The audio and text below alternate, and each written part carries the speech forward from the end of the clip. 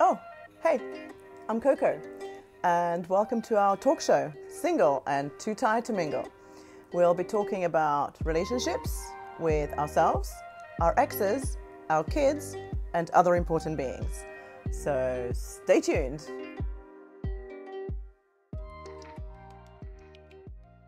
Hi, Charles and Margo. Good afternoon. Hello. Good afternoon, indeed. So thank you for joining us from Doha today. Beautiful Doha. In fact, we've just come back from the beach. Oh, nice for some. So Charles, you are an adventurer, innovator, publisher, and also a parent and a husband. And also Margo. an all-round nice guy. Sorry? I'm also an all-round nice guy. Oh, that's important to know, actually. And Margo, as a nice counterbalance, you are an academic. So thank you for joining us both today. It's lovely to have you. So we met at the London premiere of The Chase. And Charles, why don't you walk us a little bit through what The Chase actually is? Yeah, thanks, Coco. And it's great to be a part of what you're doing and to talk to your audience. Thanks for the opportunity. The Chase, my whole life for the last 8 to 10 years has been one chase. I have been chasing something. And I started chasing this dream of becoming an adventurer and an innovator and an explorer, somebody to be able to give back to other people and to inspire other people. And after 8 years of filming things that I have been doing with my snow sailor, I had the opportunity of connecting with Johan Neer, our award-winning director. And we finalized a documentary called The Chase, which is all about what I've been doing since I walked away from a corporate world and had a midlife crisis of some sort. So, so your chase was also kind of subtitled Ride for Leukemia. Maybe tell us a little bit more about that. So when I went to Antarctica in 2015, it was just post my father passing away after battling this horrible cancer for 5 or 6 years. And I thought that it would be a great idea to raise as much money as I possibly could for the Leukemia Foundation in Australia by having people sponsor the distance that I covered when I made an attempt to get to the South Pole with my snow sailor in Antarctica. Okay. And whilst you were in Antarctica, it's quite a harsh and probably beautiful environment. I imagine that you spent a lot of time there alone as well. Tell us a little bit about that. I'm going to, like, if anybody wants to find out what it's like to go to Antarctica, there is a way to do this reasonably cheaply. What you need to do is you go down to your local hardware store and you buy a can of paint and a plastic bucket. You paint the inside of the bucket white. Now, please wait for it to dry and try and use a water-based paint so that you don't asphyxiate yourself, and then put the bucket over your head and open your eyes. And that's what Antarctica is like. It is just an expanse of white. Wherever you look, there's white. The horizon is white. When it's white out, it's white. There's no place that you can actually look at for most of the time as a landmark. Right. When you're sailing through the mountains, you know that there's a mountain on your left and a glacier on your right. And of course, you've got a GPS, so you can follow the GPS, so you're not going to get lost. But it is just a mass expanse of white. And it's harsh, but gloriously beautiful. It's friendly and unfriendly at the same time. Right. But when you've got a good crew with you, it kind of works. And when you've got support around you, that works as well. So I'm going to go back there at the end of this year for The Chase Part 2. Yeah, we'll talk a little bit about that a little bit later. But talking about support, why don't we first of all touch upon how you and your lovely wife, Margo, actually met? Okay, Margo. Margo, go. Yes, Margo, and then he'll chime in. So, in fact, I didn't actually meet Werbs.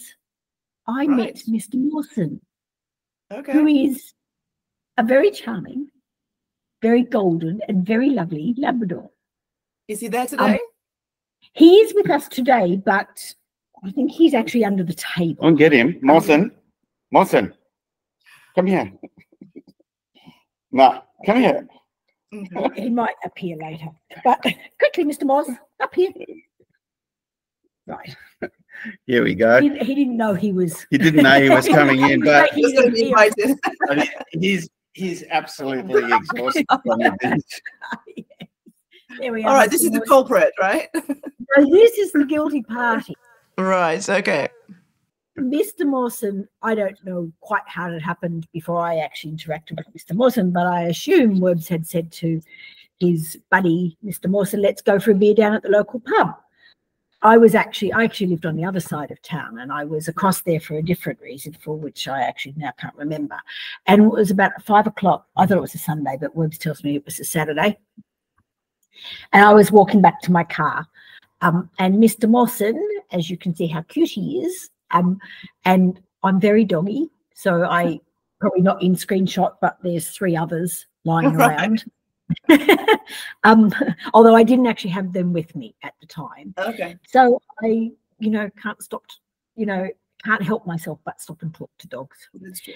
So Mr. Mawson was looking very cute. It was the way it was just sitting was that I sort of walked along a pathway, and Mr. Mawson was sort of more or less at my eye height. So I had a long chat with Mr. Mawson, and of course Werbs being Werbs said, would you like to join me for a drink? Okay. So that's how we met. So thanks to Mr. Mawson. Very sweet. Okay. Very sweet. And so tell us a little bit about your relationship with him, Margo. So obviously he's gone for long periods of time. He's an adventurer. It's not exactly always really safe where he's going. So how does that work with you? I think a couple of things. One, I have my own career, so that helps, I guess the staying at home, because I actually have something quite productive and important to do of my own. But secondly, I think I lived in Austria many years ago, and 2 of my loveliest girlfriends from that time, both married adventurers. Susie, who's actually a South African girl, married to a Dane, and an Aussie girl called Jackie, married to a Finnish lad.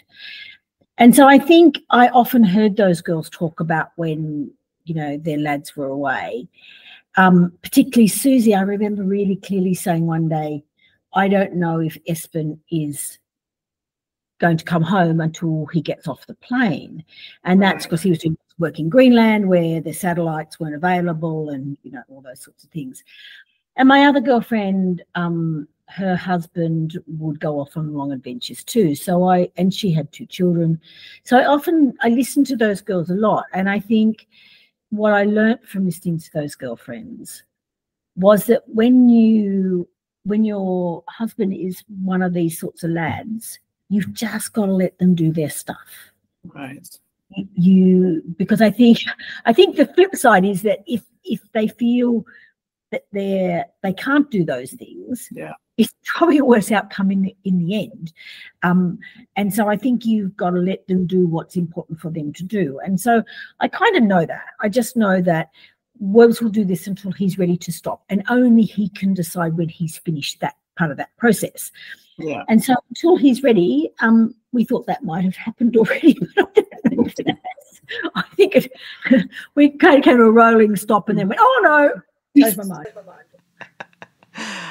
Tell us about this rolling stop, perhaps. So after your father passing, you also had your own actually health scare. So tell us a bit about that, and how did that not stop you? 2020 COVID.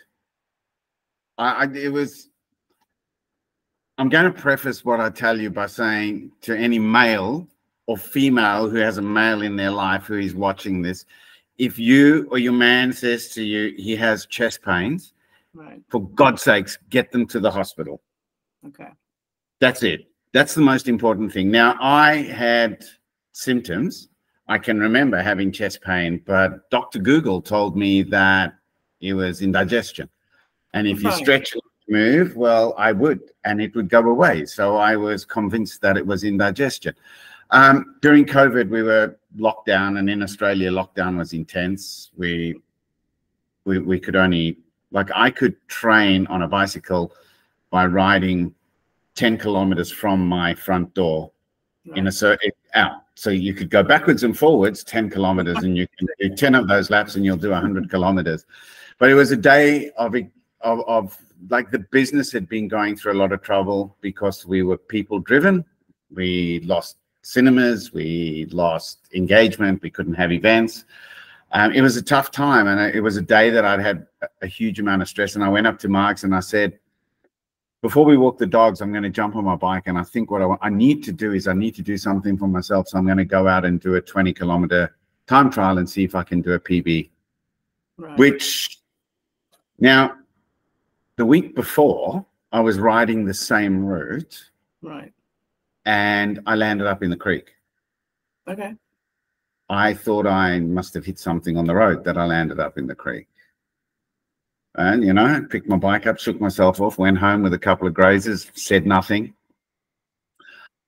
Went and did this time trial, came home and said to Margo, I feel terrible. And from the start, I had pain in my chest. And as I rode harder, it felt more and more intense, and this indigestion wasn't going away. And when I got home, I said to Margo, I feel like crap. I'm going to lie down. And then I said, oh, I feel better. Let's go walk the dogs. And I bent down to put one of the dogs on a lead, and it felt like somebody was crushing my chest. So Margo asked me all these questions that nurses would ask, of which I answered no to all of them, but I was still bundled in a car and taken to the hospital without a problem. Without an argument. There was no argument. I was not good. Pretty good, Margo. Well done. 1 point for you. And I got to hospital. And here's another tip for all of your listeners. If you have to go to ER and you have a knife in your back or an axe in your head, or you're missing half your arm, tell them you've got chest pain, because you'll get in quicker than any other way. But honestly, I went there, I said I got chest pain, and within minutes I was rushed into a room. They put all these things on me, and they put a pill under my tongue, and the pain started going away. And I went, oh, wow, okay. This is not indigestion. But I still didn't believe it. Okay. I still didn't believe I had a heart attack, because they took bloods, and about an hour later, the blood test came back and they said, no heart attack. So I immediately went to negotiate with the cardiologist about going home. Right. And Margo said, no, I think we need to wait. They're going to do another test. And by that stage, I was really hungry. So we ended up ordering curry delivered by Uber. Okay. To the hospital. And I think you were out of the room, or were you in the room when the cardiologist? No, we were eating dinner. When she came back at 11 Yeah, o'clock. she came. We were eating dinner, and she walked into the room and she said, "You're not going home." Oh, those were her words. You're not going home. Okay. And I looked at Margo. Although I think she did say, if you do, you have to sign a piece of paper. Right. Okay. It's quite dramatic. It's quite serious, because it's like if you're signing a waiver out of a hospital, they accept no responsibility, obviously. So I think that made Werbs think, oh, if I've got to sign a waiver, this is quite serious. Yeah. And I did. It was a shock. It was a massive shock. I cried, because this doesn't happen to me. Yeah. I'm bulletproof. Okay. But you face your own mortality. You know, I'm lucky that it was caught, or that I was able to that I was fit enough to get through, or it wasn't that bad, or all of these things. As much as the bad shit happened, the good side of it is that they put a stent in the next day, and I haven't been fitter since. And how old were you when this happened? 60, it's 20. What are we in now? 60. 20. So I was 61. Okay. Yeah, Okay. 61. And 4 years later, I train harder than ever before. I'm fitter than ever before. My insurance premiums are less. Okay. Because I'm no longer a risk. Right. Okay. That's Because interesting. I take that many pills in the morning that if you shake me, I rattle. Oh, no. But you're here, so which is important. No, I'm here. And I'm here, and I'm fortunate enough that wonderful support from Margo. Yeah, I was going to ask, did your relationship with Margo change at all? And it did with, life and the world itself? I don't know if did the relationship change? Yes, I started listening. Okay, there we go. Yeah. Margo, yay. Because, I knew, honestly, my middle name was Enos, because he knows everything, right? And that was a problem. It's just like diagnosing yourself with having indigestion. But I listened a lot more, and I've become a lot more empathetic. There's not even a question about that. Mm-hmm. I do care. Okay. So going back to that, becoming more empathetic, Charles, you were married once before. And what did you learn from that experience? And have you become better in your second trial? Yeah, definitely become better the second time round. It's not even a question. I think the first time I was married, everything was driven about being successful. Right. Success and failure, right? And you're so young, you don't know the definition or the difference between the two. You're in a relationship and it works. You think it's working, but I think Belinda and I spoke to each other at quite a bit since then, and we probably worked out that the last 10 years of our marriage was crap. Right. But I missed a lot with the kids. I missed obviously a lot of pointers with Belinda as well, and I wasn't around. But I also know that I was probably quite immature when I did get married, and being a lot more mature when you're married the second time, you're a lot more committed to it. I mean, hey, I worked out how to stop Margo talking, and that's big. Has it happened the other way around yet? I worked it out. It's once. It's happened only once. How did that happen? Because I didn't propose to Margo on Christmas. We were going away to her parents in the country for Christmas. Margo is loading the cars with Christmas presents and all these other things. Right. Well, you tell the story. Go on. Well, I'll tell you, because Werbsy is Jewish, and of course Hanukkah you get one present. Right. For every day yeah. for 8 days or 10 days. Oh, right. Okay. So I've bought 8 or 10 presents or whatever I was required to do, and I was happily packing them all in the car, quite obviously packing boxes in the car, and going, no boxes for me. Can't see any boxes going in there for me. Oh, no. And I went, oh, well, anyhow, that's all right. Doesn't really matter too much. And of course, what my present was an engagement ring, which gave me Christmas morning. So it was little, and I didn't see it. Obviously, tucked away in his pocket. Very sweet. Because I gave Margo a card, and I remember because I picked the card, and it said, "I'm that committed to this relationship. Will you marry me?" And after 10 minutes, I had to say, "Is that a yes or a no?" Because she couldn't stop spluttering and blubbering. Oh. And then you guys had a bush wedding, apparently. We had a bush wedding, actually. That was in the village where I grew up. Okay. And it was really because I think we didn't want it to be a wedding. I think we called it a wedding party Okay. I mean, it sounds a bit wrong. It was because that sounds like the brides and groom. Yeah, groom, bride. Bridesmaids. I can't remember how we phrased it, but it was really around just getting all our friends together. And in actual fact, we were in the middle of the most horrendous drought. So it broke, I think, the year after, but it was probably the end of 4 or 5 years where lots of people, not my family directly, but lots of people were starting to sell stock and sell land, and it was all pretty horrible. And I'd said to my mother, earlier on, before winter, because we had a spring wedding, I'll just grab a handful of fresh flowers out of the garden to carry. And of course, it was such a raging drought that I actually ended up picking, I think, 2 sticks off a tree with the smallest little pink buds on them that I could possibly find. And I actually carried about 3 sticks, I think, with a bit of a pink ribbon. We were actually, the celebrant was on the tennis court, and it looked like a desert, and it was just horrible. So the landscape. Quite romantic to me. Sounds quite romantic. Well, it's a story, because it was, I don't know, a year later, it had actually rained a year later, and if you look at it now, like the comparative pictures are just, it's beautiful and green, and there's grapes across the trellis, and it looks lovely.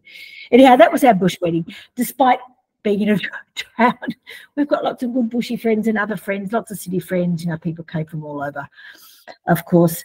It was a stonking good night. I think it was 11 o'clock in the morning, so it was about midnight before we all went to bed. I think finally the publican said, "You need to all go home now." Local pubs, they stay open until, I think we couldn't let us go to sleep. But no, Christian he'd sold some liquor to some people, and he had to phone them to bring the liquor back. Right. Because the party was still going. So yeah, no, it's good. But remember, this was in country New South Wales, which was in the middle of that horrible drought. There was nothing. It was brown. Right. And that's like, they call it New England, which is normally very green. Right. Okay. So quite extreme then.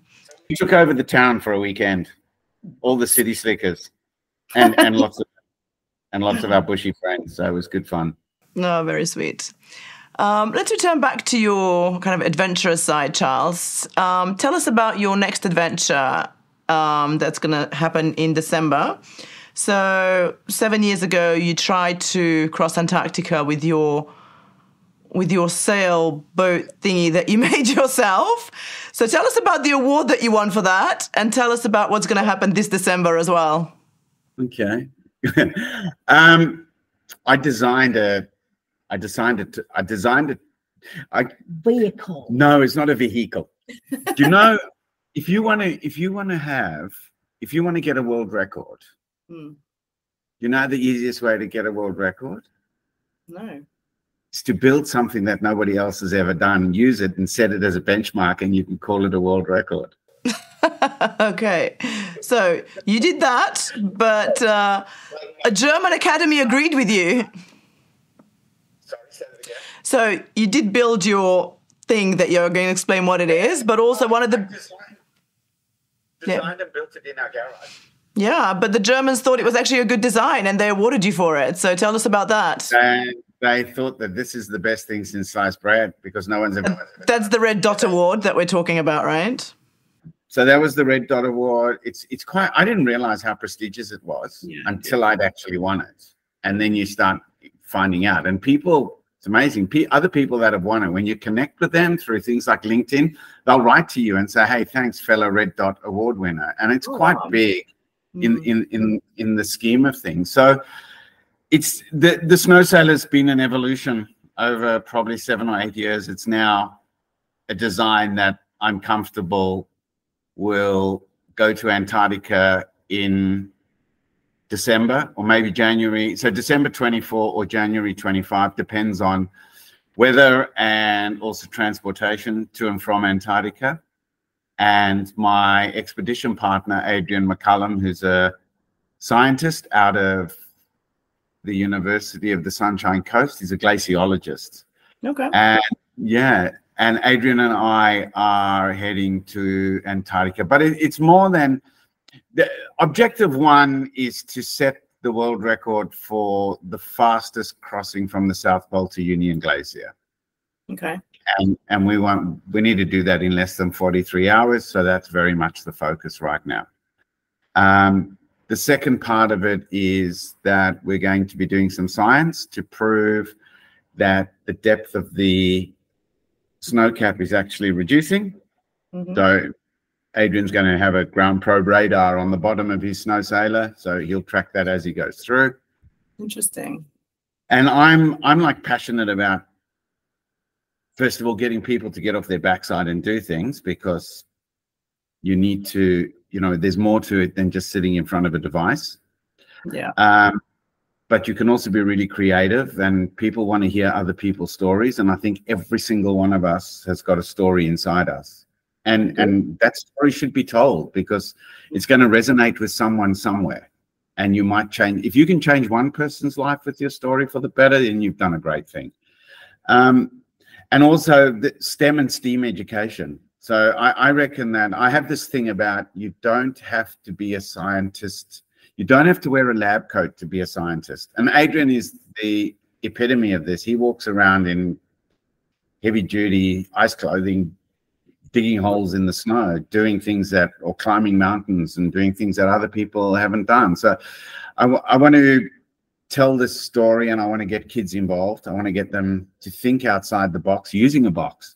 And I also want them to engage with us and follow us and plot how we're doing it and learn from someone like myself. And I'm not an adventurer, I'm not a professional adventurer, but people are keen on listening and seeing and helping me do what I want to do, because they believe that I can make a difference. And if I know that people believe in me, then it makes my journey a lot easier. Okay. So Margo, are you going with him? No. No. I do sometimes. Okay. Coco. I have quite rigid sort of teaching commitments or work commitments, so it's not always suitable for me to go time-wise. I do when I can. I've been to, you know, Norway and Lestiari and other places, Hong Kong. Okay, Margo's not coming to Antarctica because they have yet to make a boot that will keep her feet warm. That's right. And if you want to see Margo go feral, cold feet. I've stood around a lot with cold feet. Filming, and yeah, it's not good. It's ugly. Holding a camera, you know, taking it again, take another shot, take another shot. Yeah, that's it. You know, over and over again. So I've done lots of that. But, you know, I've been there with sandwiches when he comes back and stuff. I've done, you know, all those sorts of things that keep him going. But some of these ones are just too big for me, really. And that's probably in terms of literally brute strength I'm talking, that sometimes I've just been not strong enough to lift things or move things in a way that Adrian Cullum can. So Adrian's come to some adventures with us before, and sometimes I think it's just best that, and there's another lad there, just for that sort of physical support, because I'm 5'1", you know, I'm not very tall. Sometimes I can't even reach to lift things up, you know, and I'm just not physically sometimes strong enough. So no, I'm not going to Antarctica. It's a bit to me, Antarctica. They're doing commercial adventures anyhow. Yeah. So how do you kind of endure when he's not away for a long, long time, months on end? You don't know whether he's coming back or not. You oftentimes, you can communicate or you can't communicate when he's away on his adventures, ice adventures. Yeah, in actual fact, most of the times we do. Most of the time we actually have quite good communication, possibly daily. So I would say the only time I haven't been able to communicate was the Clipper. Yeah. So that was, Werbs went on an open water ocean sailing race between Cape Town and Sydney recently. And it was the reason why, I think there was sort of some issues around the satellites and who could actually connect off the boat, and they didn't want millions of people kind of interfering with all those navigation services. So it was a really limited kind of connectivity, although we did actually, I think, text each day mostly, or you emailed or phoned every 2 or 3 days? Yeah, it wasn't maybe? phone. It was just real. It was very short messaging. Yeah. It's like a burst. So when the satellite comes over, so you can load a message in, right? But it doesn't go. It sits in the outbox, and when the satellite comes over the top in range, and it goes boom, and it'll burst all those messages out. So when you get a reply, I might send a message at 3 p.m. and I don't get a reply until 3 p.m. the next day, because I'm busy working on the boat and you don't get a chance to check. But yeah. But the best part is Margo stays in connection, because in today's world you can follow everything that we do. Right. But the other good part, Paco, is I get bunches of stuff done when he's not here. No interruptions. I just get so many jobs done that I've had on my list forever that on the weekend we go and do stuff, right? And so I get bunches of stuff. So in actual fact, the first 3 weeks, I'm not sure I even miss him, really. Yeah. I'm so busy kind of crossing off my jobs list. I think the last time he was away for 6 weeks, and I do think that was just a bit too long, really, at the end. Okay. So 3 to 4 weeks, I sort of feel like by the time get a bit of a break. I had a break and got my jobs list done.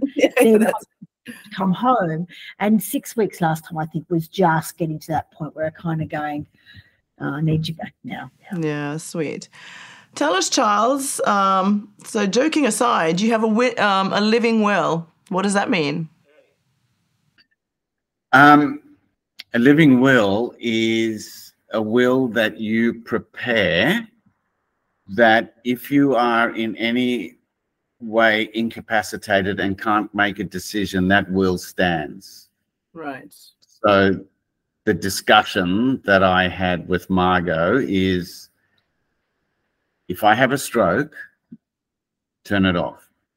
If my heart stops beating, don't resuscitate. So you resuscitate, but if it doesn't start, stop. Right. Let me go. Okay. So the living will is all about choice. And, people in any way, you might be really sick and they want to keep pumping you full of chemicals. Well, I mean, leukemia and lymphoma didn't kill my dad. Right? That's not what killed him. That chemo killed my father. It just complicated everything on top of that. And he'd made the decision that he wanted to fight it that way, and that's cool. That's his choice. My mum, 3 months after Dad died, was diagnosed with breast cancer. Right. And she went, nah. First of all, the guy upstairs is not taking me because I'm not ready. I worked my ass off. I'd say he's not ready for Issa. He's also not ready for my mum. So he probably went, you're staying there. But she just said, you can operate and we'll do radiotherapy and that's it. And if that doesn't work, then I'm going. And and that's her choice. Right. And you have to, if somebody makes that choice, you just have to accept it. So it's a discussion that I had to have with Margo and explain to Margo that I'm sailing 5,500 nautical miles from Cape Town to Fremantle on a race with a crew that is on and off watch all the time. So at times it's different. If you die and you are more than 48 hours from port, then they put you in a bag and throw you overboard. Right. Difficult discussion to have. I'm sure. But Antarctica, would be slightly different because you would freeze. And therefore, it's easy to bring back. They can send a plane to fetch you because your insurance would then cover it. I mean, it sounds crazy, but I would far rather, if I fall down a crevasse or I died out there, just leave me there. Just bury me in the snow. Don't bring me back, because it's a good place to go. I mean, who knows? They might find something that they can unfreeze me in about 150 years' time, and I can come back and haunt everybody else again. They are tricky conversations to have, but they're necessary ones. And I suspect they're probably conversations everyone should have anyhow. I'm not sure that obviously Werbs does things that are a bit more risky, and so it's imperative we have them. But I think they're probably conversations that people need to have just living. If we think about there's probably more chance of being hit by a car somewhere than potentially having someone like Werb's, fall off the boat capsize and they all die. So I mean, they're probably conversations everyone should have. We just must have them. But you have to have them with your kids as well. Oh, interesting. Okay, how did that go? I have to have 4 discussions, and then I have to have, and then the 5th one I can't have. The 5th one is the one I have to have with my mum, where I have to tell my mum what I've done. Because I can't discuss that with her. But yeah, so you have to have it with Margo, and then I had to sit down, and in the instant I had to have the same discussion with my business partner.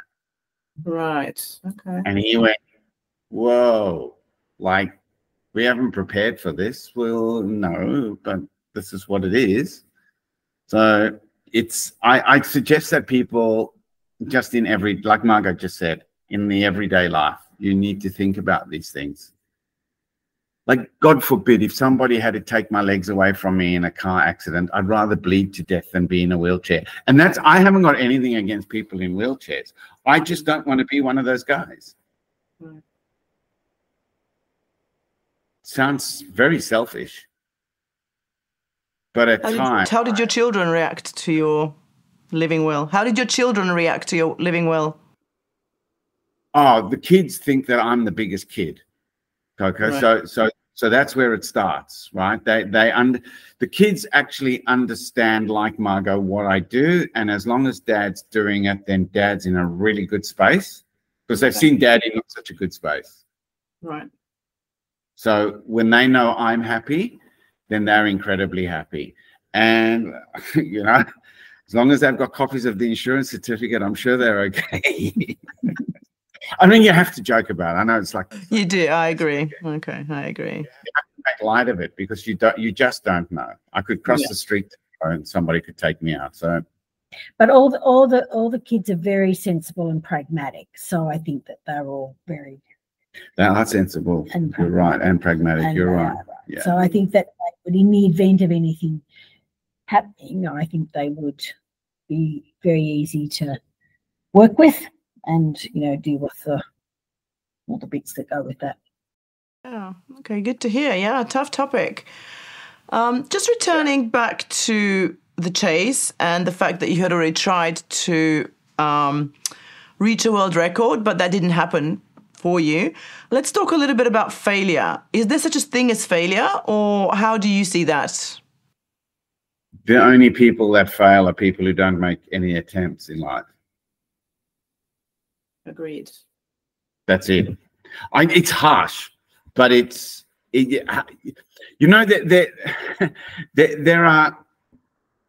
are opportunities that present themselves to every single person every single day. You just need to be open to those opportunities.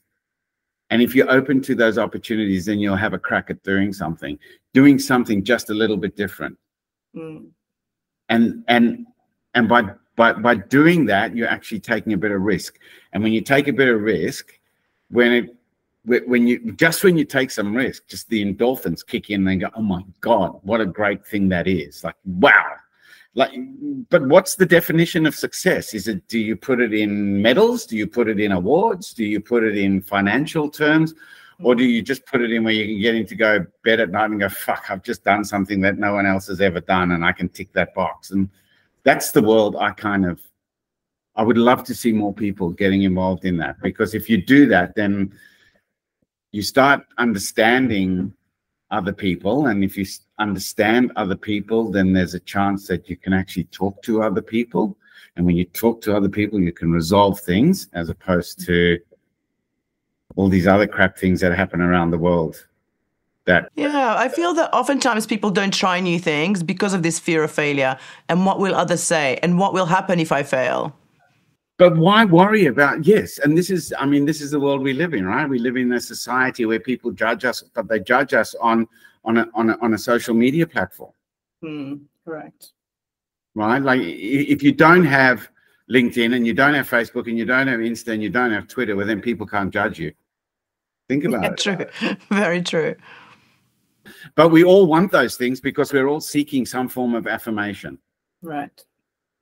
So I don't go out there to do it to win awards. I go out there to do it to prove that it can be done.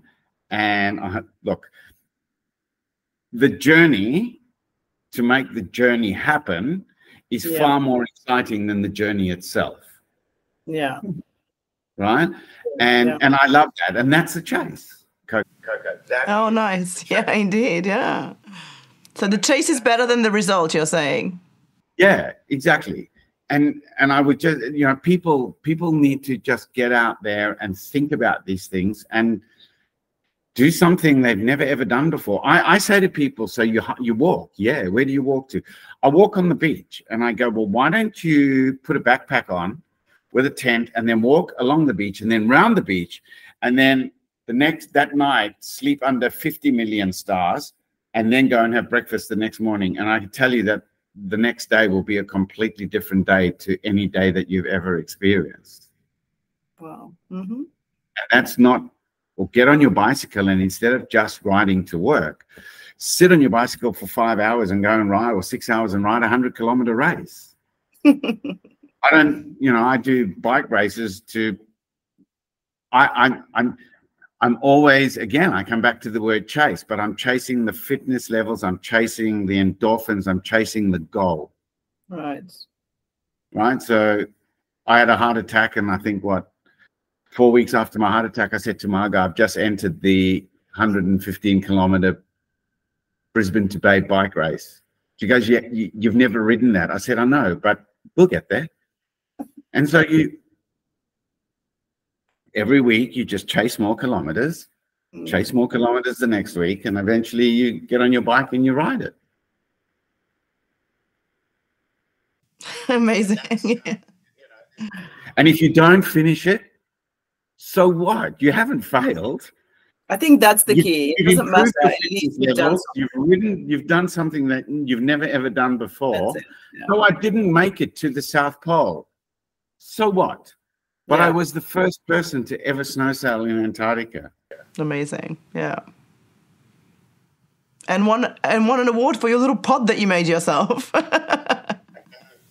Won an award for my bathtub. Oh my gosh. So just looking at you guys and listening to your stories and all these adventures, what makes your relationship between yourselves just so solid that you can kind of withstand and endure all this? Go on. I mean, that's really hard to I guess put into words, really. But I think it's really around that when we do spend time apart for a range of different reasons. You know, I go home to visit elderly parents. You know, there's other kind of times too. Yeah. I think it's about the time that we are together is really valuable, and we do spend all our time together, really, when we're together. So I think outside grocery shopping. Right. So,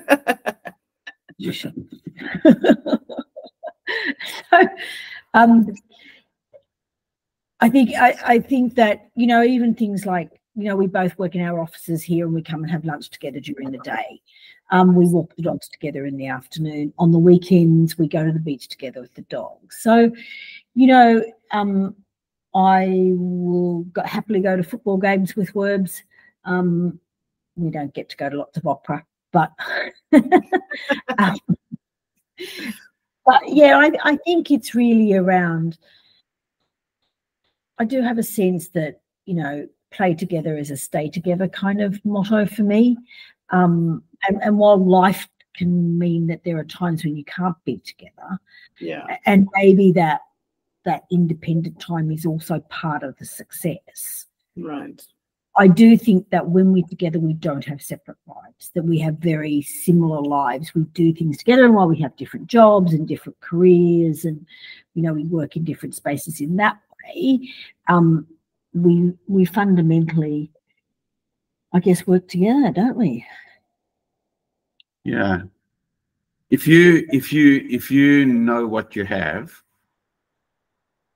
then if you know what you've had and you weren't happy with that, but you know what you have now and you're happy with that, I can go on an expedition and the last thing I worry about is Margo. Okay. Okay. Now, what does that tell you? Like, Margo's more than capable of doing everything that needs to be done. And when I come home, I know that Margo's still going to be there waiting for me to walk through the door and give me a big hug and a cuddle and say, I missed you and I was more excited about you doing your expedition than you were. But it's, I don't know if there are still, I don't know if there are many people. I mean, we literally, you wake up, we have breakfast together every morning. Sweet. We stop and have lunch together every day. That when we're working in the same room. Oh, not the same room, but in the same house. Very sweet. And we sit down and have dinner together. So, and yet we're both very, very independent. And I can be incredibly selfish, which I kind of have to be at times in order to do what I do. Right. But I still, you know, I ask for affirmation. So is it okay if I go and train for 3 hours? It's good. Yeah, it's very sweet. Yeah. Then I get on the go and do and train for 3 hours and I don't care. When I come back, you can't say to me, why did you go and train for 3 hours? Right. See, I'm just really practical because I'm like going, we've got 4 dogs and I can't walk 4 of them together. So I need someone to help me. So I'm just really pragmatic quite often, Coco, around, you know, kind of getting all those things done and things. So yeah. Right. So it works really well and it's easy. Right. Very sweet. So It's each other on all things along the way. say that again. Although I think we do crack the shits with each other on certain things. I know Margo's always telling me I walk too fast through an airport. It's a very specific gripe. because he forgets sometimes that my legs are half the length of his. He strides like you've got no idea, particularly when he's on a mission. And I'm like going, maybe I'll just stay here and duck behind the counter and wait and see how long it is before he realizes that I'm not behind him any longer. It might be tomorrow, Margo. We don't know. Yeah. Exactly. So, yeah. I'm like, slow down. I don't think that's happening anytime soon by the looks of things. No, that's right. No. Why? Like, if you can do it, or if I can still do it, and I'm so driven to do it, you know, it's about doing the expedition and all the things leading up to it. So making it very, very interactive for people. And then it's about making a film and telling that story and making a full-length documentary on it. And then maybe we'll think about slowing down a little, definitely slow down a little bit after that. Definitely, right? No, because the thing is that, you know, I've spent so much time developing this thing that I need to now make some money out of it. So I want to be, I have not monetized this at all because I didn't want anybody else to do it before me. Okay. So once I've done it, I can monetize it, and that just becomes the next chase. Okay. So it might not be as physical, but mentally it'll be just as exciting. Amazing. To watch the thing at the start of a James Bond film would be pretty cool. That would be actually very good. You need to put it out there if you want it, right? Yeah, but you've got to prove that it can do it. That is true. So just kind of to end this amazing chat with you two, what advice would you give to viewers and listeners who are perhaps struggling with going after their dreams or are scared or don't know what to do? Kind of what would you say to, just to people who do not go out and chase their dreams?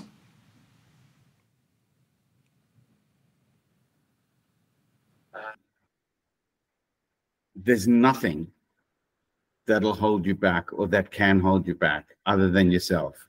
So my passing would be confront your fears and live your dreams.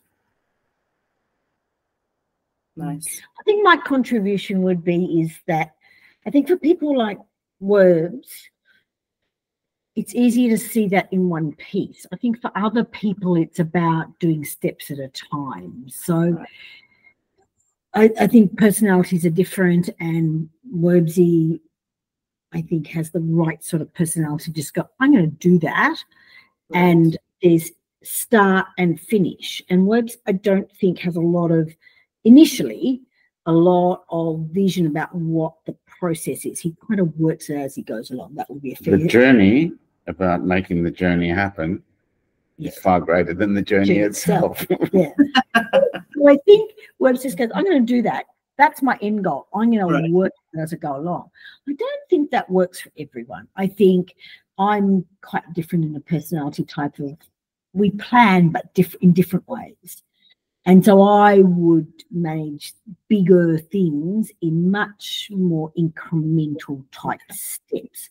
So I think that's recognizing a personality type and reflect on what those individuals can manage that's feasible and realistic and pragmatic, rather than feeling like the goal is too far away and that stops you doing anything. So, and if you only do one step, well, then that's okay. But that's not failing. No, that's one step. Taking that step. Right. So, you know, the worst thing is I hate it when people set goals for the new year. Right. Or they set budgets in business. Like, one of my biggest gripes is when I have to have a budget meeting with my business partner.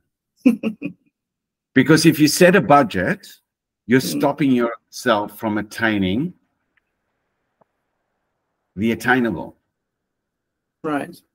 Because if you say, I'm going to get X amount of dollars, then when you get there, you go, I made budget. Great. But if you have a stretch and you go times budget, how much better would you feel?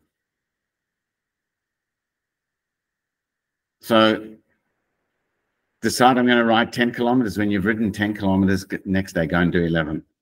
Right. Just to stretch your comfort. Yeah, but if you can only get to 15 and you can't do more than 15, well, you know what? You're doing 15 kilometers when a week ago or 2 months ago, whatever, you were doing 1. You haven't failed. You've done 15. Tick the box. It's a great thing to do, but just stay there.